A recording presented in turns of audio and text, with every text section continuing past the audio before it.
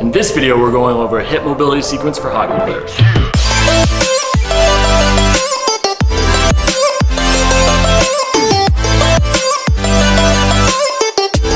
Alright, welcome back to Relentless Hockey. My name is Kyle, and today we're going to be going over a hip mobility sequence for hockey players.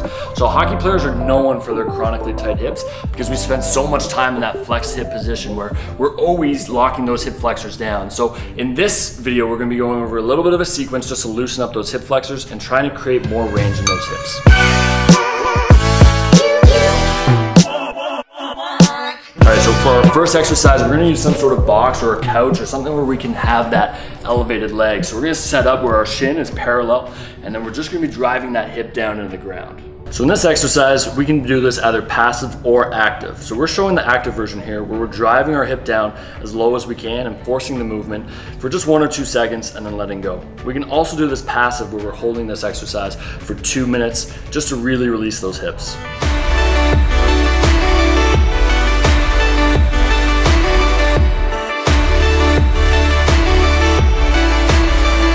Our next exercise is the fire hydrant across. This, we actually have 2 different exercises. The first one, the fire hydrant, where we're lifting that leg as high as we can, as if we're a dog peeing on a fire hydrant. And then we have the cross, where we're trying to get as far back as we can to really get a stretch to that glute. The Cossack Squat is designed to try and increase your hip abduction or really get into that groin and hamstring that can be restricting a lot of players on the ice. Here, you're just sinking as far as you can into one hip while rotating open and trying to create some range in our hamstrings. The 90-90 exercise is one of our most important hip mobility exercises for hockey players. In the passive version, we're just falling into 3 different positions and then having a lift off at the end. Each one we should feel a stretch to the back of our hips.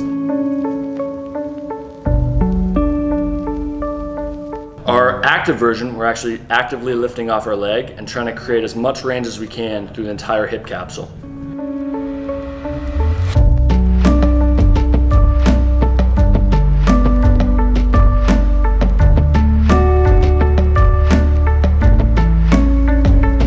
This exercise is called the squat hangout or the Slavic squat, where we're just trying to sink as low as we can into a squat and just hold it for as long as we can. Our ideal goal is to hold it for over 2 minutes so that we can really create a release through the calves, hips, and ankles. Alright, so that's an awesome hip mobility sequence that we can use either after a practice or after a workout to really be increasing that range of motion. That's so important for hockey players, especially as the season progresses, where we tend to tighten up, to be really focusing on increasing that range as much as we can. These aren't static stretches where we're just holding something and trying to release it. We're actually trying to get active to increase that range of motion, not just that flexibility. So if this episode brought you guys some value, please subscribe so you can get more of these videos nonstop.